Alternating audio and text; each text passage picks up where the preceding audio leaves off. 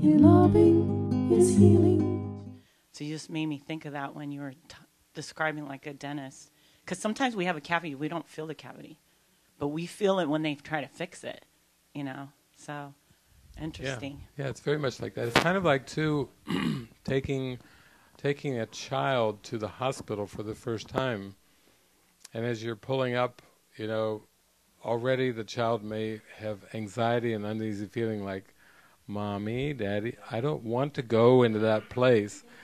And then when you finally park the car and you get through the gates and they start to see this kind of sterile environment with all these people walking around with very serious faces, and some people, if you take them in near the emergency room, you maybe see some blood and grieving and crying and everything. Mommy, I don't want to go to this place. This is a bad place. This isn't like my playground at all. Like my Play-Doh factory, this is not at all. And then, but the parent would say, well, you know, it's again a comforting thing. Like, these are agents of healing. You know, these are people that have dedicated their whole life, even though we would say metaphysically they still are trying to work on fixing symptoms and, you know, tinkering with the effects. Still, the underlying passion and purpose for getting into the helping professions, to be a doctor or a nurse, is for healing, which is a beautiful thing. Anyone who devotes their life to healing, it's a beautiful thing. And they may be, as all human beings, a little misguided about what true healing is, because healing really is not of the body. But there's nothing wrong with magically, temporarily easing pains and discomforts. That has its helpfulness. I think Jesus was he dictated the course, he dictated the song of prayer, he dictated the psychotherapy pamphlet, and he was even working on dictating and helping to illustrate a healing machine. It never was completed, but there was actually early blueprints coming from Jesus for a healing machine. See, he's not against removing pain and suffering, even with magical means. He just knows that there is a solution that will bring eternal relief, you know, and that's really what he was here to teach and to demonstrate for all of us. There's no problem with magic. We were having this discussion about Christian Science the other day, and a lot of times people have a lot of anger at different cases over the last century of Christian Science, families, you know, not taking their children in for medical attention and so on and so forth, and a lot of anger projected onto Christian Science. And basically, I said, no, I could channel Mary Baker Eddy for you if you want to know the core meaning of Christian Science. Pray first. Pray first. Turn to God first. That's all she was teaching, you know, all those years. And the ego, of course, can twist things and project things onto her and onto her beautiful teachings, but that's all she was teaching. Pray first. Use the power of the mind. Go to the power of the mind. Jesus comes along with his course and he makes it very clear that there's nothing wrong with magic, surgery, Reiki, I mean, whatever you want to put in that category of alternative healing or what's more traditional healing. There's nothing wrong with medicine, there's nothing wrong with any of that. And even for somebody like Gandhi used like herbs, herbal cures. He had all kinds of herbal cures. He wasn't so much into medicine the way the world would describe it, but he, in his own way, herbal cures. But that's still magic. And there's nothing wrong with magic, but it's like when you do the mind training and you open to the miracle and you allow your mind to become consistently miracle-minded, then you're approaching, you know, that statement where he said to the woman at the well, drink of me and you will never thirst again. The cure is eternal. The cure is not temporary. Magic is temporary relief from pain and suffering. Atonement is eternal. relief.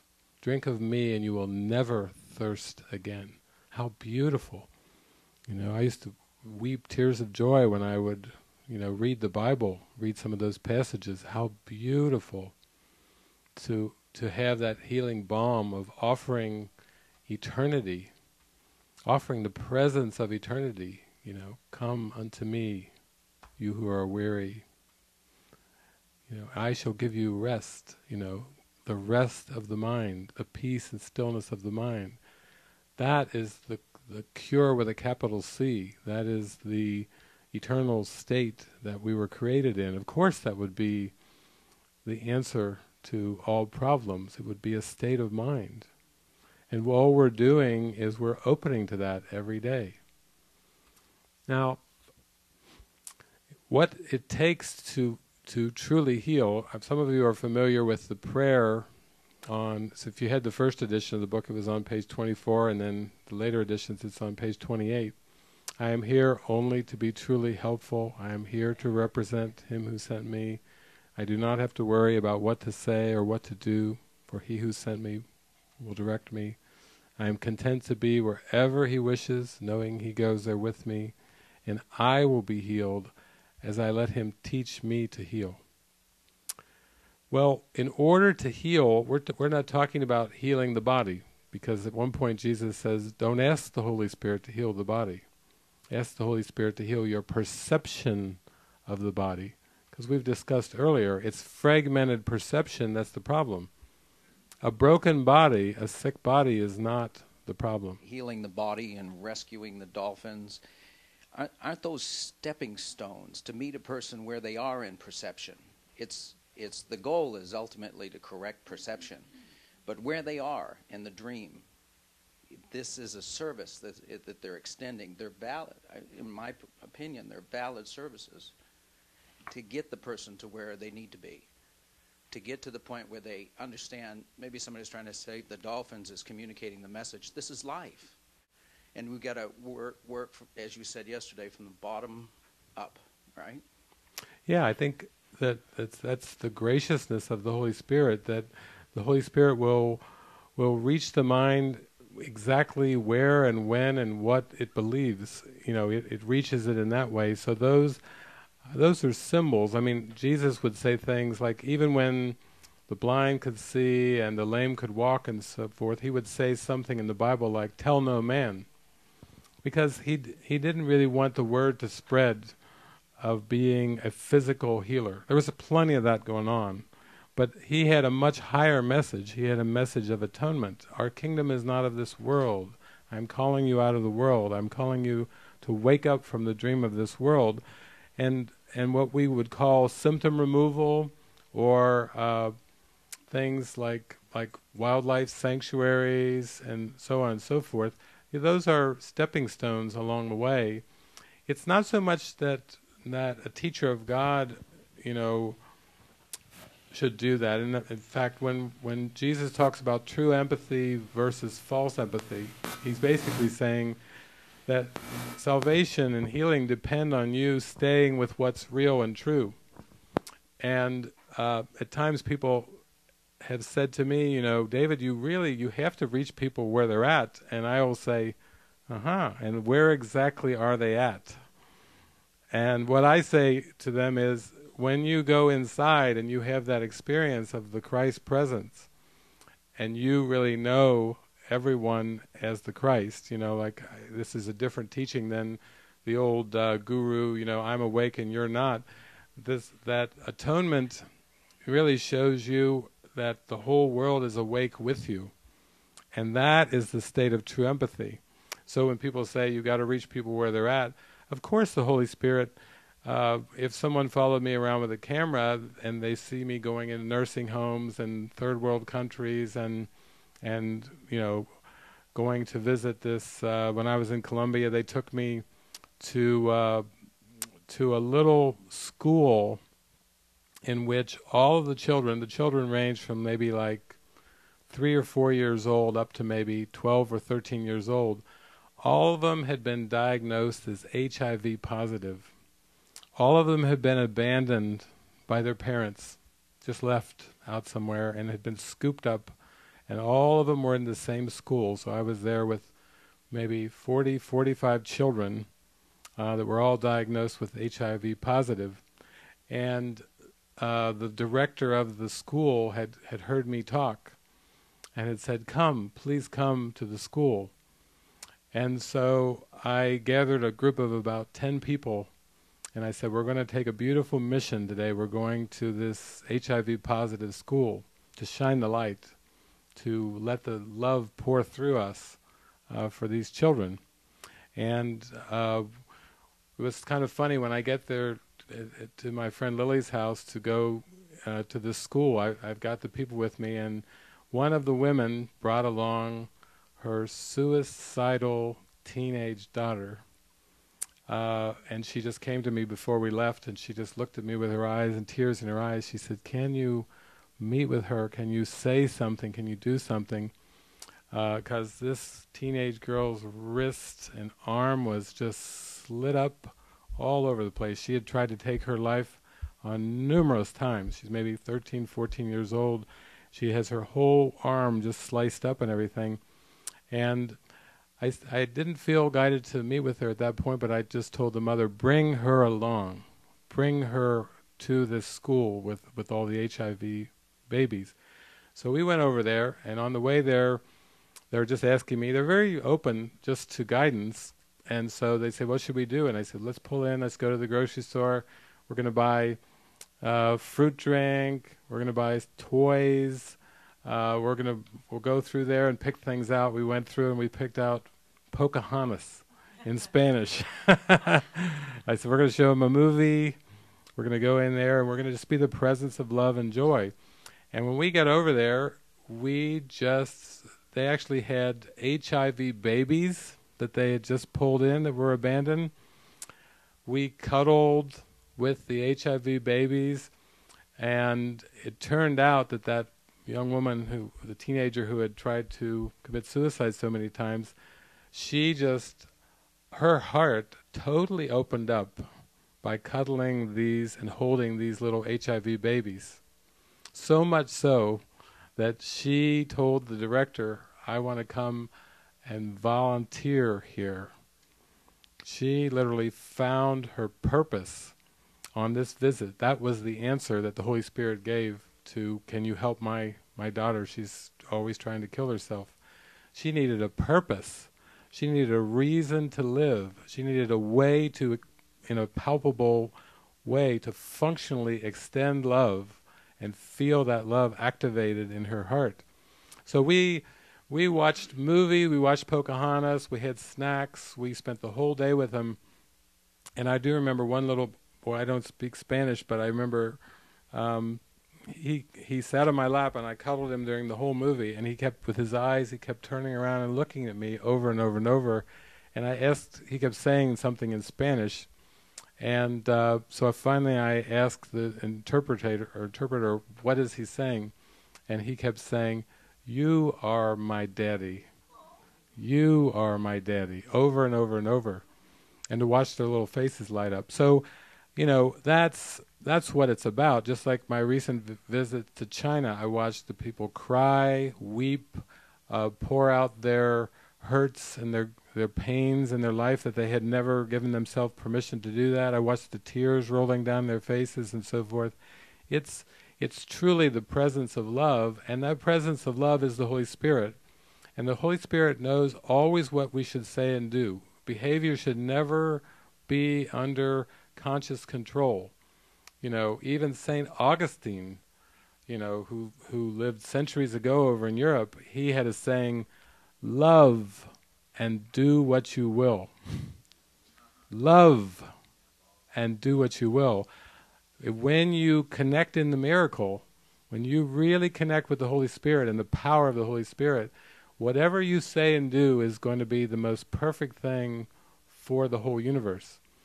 I've had times, one time I was in Argentina, and my friend Maria Cristina Uar, which I always call her, "Mary Christ you are, Mary Christ you are." She had translated for Wayne Dyer, and she translated for me in Buenos Aires and all around there. One time we were we were going to a gathering, and we were in her car, and we came to the railroad tracks, and the gate came down, and there was no train. The gate just came down, and we sat there for like 25 minutes, and she just is looking for the gate, and we're supposed to be going to a Course in Miracles gathering, and she's like, "Okay, David, you know, people love to ask you metaphysical questions. This is what is going on? We're going to be late for the gathering. This train thing just came down right before we got to it." And she said, "I do not understand what the purpose is of this happening. Please explain this to me." And I said, "Just wait, just wait." So we waited another 4 or 5 minutes.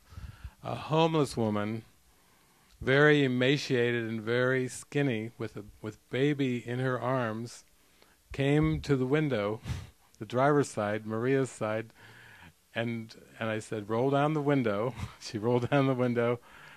And Maria always loved to give coins. We give coins to children. You know, there's a lot of starving children back then in 2003, 2004, collapsed economy and everything like this. We would go around a city of like 15, 16 million people and have all these encounters. I'd say, here's the reason why we're right here right now is this. And that mother came up there. We rolled down the window, and she gave some coins, and she always carried these little tiny little angels, and the children would always light up because they're very spiritual, you know, and then they see this little angel. "I got an angel!" You know, it's one thing to get some coins, but an angel, mix in with your coins. It's the Spanish, you know, they're very much into those symbols. So we gave her money for food, and it was a holy encounter.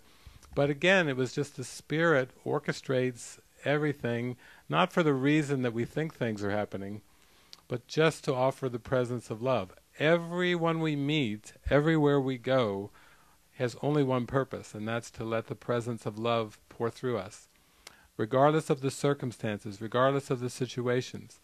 I had students back in the 1990s, and they would like to travel around with me. Sometimes we would go downtown, to like downtown Cincinnati, and they would love to watch me with the homeless people on the streets, just to learn from watching the interactions.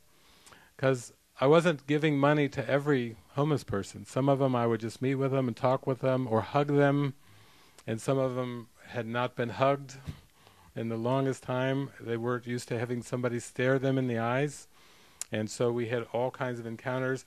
And then occasionally I would be prompted by the Holy Spirit to give some money.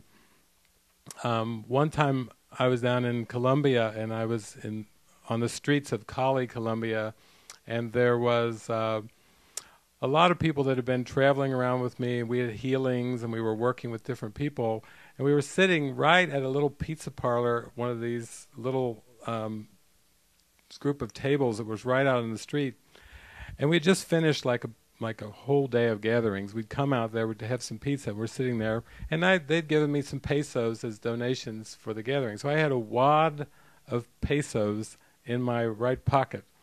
So we're sitting out there having pizza, and these homeless people, one after the other, would come up to our table as we're having pizza, and they were telepathically drawn to me. They were out there, maybe called homeless in the world's eyes, but they're miracle workers. They're out there. They know they were shining the light, and one after the other, we must have had 5 different homeless people come to us while we're at the pizza place eating, and come to me and just stare into my eyes with their eyes real big, and all this love pouring out of them and all the love pouring out of me. And then they would just look at me, and I would go, "Are you hungry?" And they'd say, "Oh, yes." And I'd pull out some of the wad of pesos and give it to them, and then the next one would come. Sometimes they had little things that they made, cute little sayings in Spanish that were all about love and forgiveness, that's how they would get their daily bread, by these cute little things, like little jewelry things that they would make. I'd say, oh, show it to me. And they'd show me all their little forgiveness trinkets and everything. I'd say, "Now go show it to everybody at the table." And then if everybody at the table, they were fine to look at it or read it, he'd say, take it. He was very generous, "Please take it." And if they didn't give him any money, then he'd come back to me, and I'd go, and I'd pull out of the wad. Well, I did this for like 5 people. And Kirsten was with me at the time, and she's going, are you just going to feed everybody on the street here? I said, this is Holy Spirit's money. We just got this at the gathering. It's up to the Holy Spirit to direct where it goes. And I said, these are my workers. They've been in the field all day. They're just coming in to get some, have a little bit to eat. They're out there all day. You know, I mean, that's the feel. You get into this joy of the love, and it's a telepathic connection, and everything. The words come through you, just flow through you. The smiles, the hugs, come on over here, even if you've never met them. And the Spirit knows what everybody needs. No human being could possibly know that, but the Spirit does really know that. Yeah, we're not really coming from a motive of trying to seek to change the world or to heal the world, but the more you really work on this, the more you see that the healing of your mind, you know, is a huge undertaking. You know, it's going to require lots of mind training.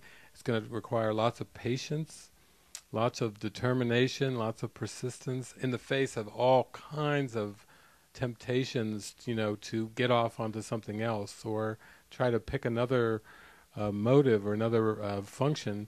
But all I keep saying to people is that it's so well worth it. You know, I mean, a peaceful, tranquil mind is not a small gift. And, you know, that's what we're going for. We're going for something so high, peace of mind. And meanwhile, you know, it comes through us in ways that seems to offer comfort to the world in the way that people can seem to receive it. One time I was in St. Louis, and Kirsten and I just got out of this gathering with our friend Mary, and we were walking along. And we were walking along the street of downtown St. Louis, and this man came hobbling and limping up to us, and kind of came right up to us and in our face, and was really pleading with us. Can you help me? Can you help me? I have to get my medicine, and I don't have the money. And he was very tense and very stressed, and he was hobbling and so forth and everything. And we had just come out of this probably 7-hour Course in Miracles day-long workshop. We're just brimming with joy, just brimming with joy. Just joy is just radiating from us. And he comes up to us, and so I just kept, he was looking into my eyes and kept talking and everything. And it turned into like this 15-minute holy encounter where he kept trying to explain how terrible his life was. You know, he'd say, you just don't understand how miserable my life is. He said, I'm in great panic and everything here. I'm sure if they'd have filmed it, it would have been interesting, but his extreme strain and stress and our glowing faces, we just came out of like 7 hours of it. We could hardly even, you know, we were drunk on the Lord. We were like completely drunk on the Lord. And he would like talk about all these problems, and he would kind of look us in the eye like, do you hear me? Are you people drunk? Or, you know, really, I mean, he really, are you? And it just continued on for like 15 minutes, and until crack, his face started to smile, his forehead started to soften and went serene. I mean, the joy was just so tangible, palpable. We were in such a state of joy, it just swallowed him up. And he just started smiling and laughing and everything, and occasionally he'd say, you know, I still need that medicine. It's like, it was like, God, I'm happy now. I don't know what happened, but I still, it's slipping something about the medicine or something. And finally, at the very end, I said, how much do you need? And he said, I said, it's $20. I said, oh, that's no problem. I slipped him a $20 bill, and off he went, no limp. I mean, he literally walked off cruising. He was smooth as could be, but his state of mind had just changed like 360 degrees, because he was just caught up in our joy. You know, they talk about it being contagious. It's really everything. The whole world is a projection of our mind, and the whole world reflects our state of mind. And you know, like that song, when you're smiling, the whole world smiles with you. Dun, dun, dun. You know, that's the way that it goes. But you have to really really be vigilant with the mind training, you really come strong into that mind training, and you practice it and practice it and practice it, and it's one sense you just kind of let the Holy Spirit kind of lift you up kind of towards that celestial realm. Miracles are above the daily realm. They kind of lift you into the celestial realm of joy and happiness, which is our natural state, and then it just seems to radiate with everyone that you meet. And you've all had that experience, when some days you wake up and you're in that happy state of mind, and you go on this errand, that errand, you go here and there, you get a phone call, oh, I haven't heard from you for the longest time. It does feel contagious. It just extends and spreads. And so all we're really here to do is to inspire ourselves and each other, in this new direction, to live in a very high state of mind. And it's such an honor, really, when you think of it. You couldn't have a more honorable vocation than a miracle worker. Even though oftentimes people go, you're picking me? Me? You sure? You don't even have to have the resume. It's like all you have to do is have the willingness. You don't have to get an earthly job. You got to have usually the resume, the CV down here. But with heaven, with the Holy Spirit, it's like, okay, I'm willing. And then when you're willing, then be ready. Because Christ is already ready. It's not like Christ has to go, okay, now I'll find something for you to do here. Just hold on there a little bit with your willingness. No, it's like when you're willing, I'm ready. I've been ready all along, So yeah, it works.